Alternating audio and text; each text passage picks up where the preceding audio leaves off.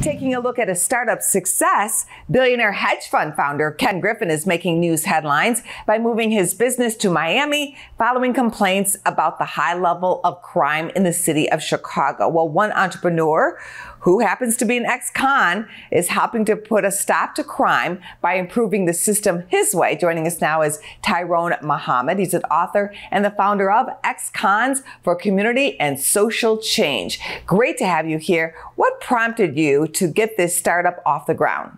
Well, Andrew, thanks for having me. While serving 20 years in the Illinois Department of Correction, I grew rather tired of seeing the re-entry of men that would leave me and then come back. I said that it is our job and duty to fix it and repair it. Well, most people here, no matter what color, are given a bus ticket and a $20 bill upon release from prison.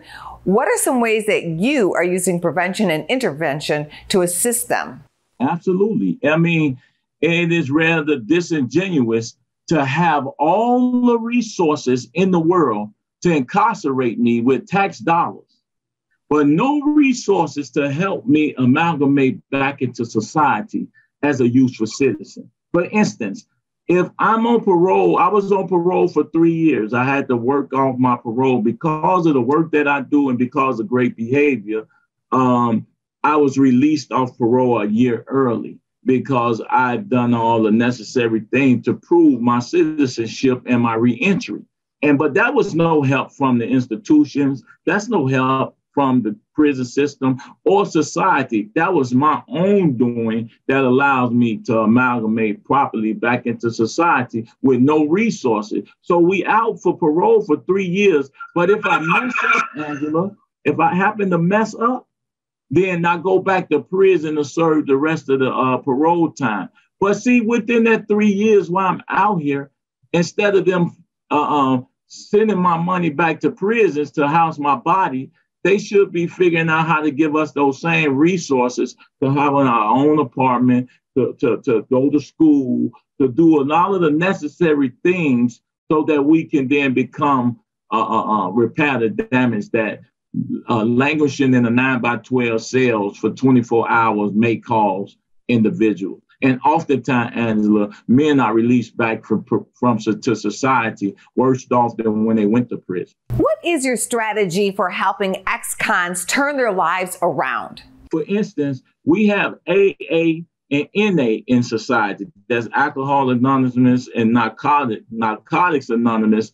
That programs are funded by the government. What we created is what we call the Phoenix Project or program, where Phoenix rising from the ashes to greatness, right? We offer a sort of brotherhood, a circle of brotherhood that deals with the underlying issue of guys who've been successful in reentry, so that the new guys coming home have brotherhoods and sponsors that they talk to that's been through what they've been through. So in other words, when you get that feeling in your gut that make you want to commit a crime because of your life circumstances and experiences, there are those brothers in that circle, the manhood circle that we come to that say, hey, listen, hold fast, be firm. Maybe we can look for you a job on this. We know some people that can get you acclimated, and we know some people that can get you employed. How many people would you say that you've helped so far? Well, I've been personally able to put over 400 ex-felons to work.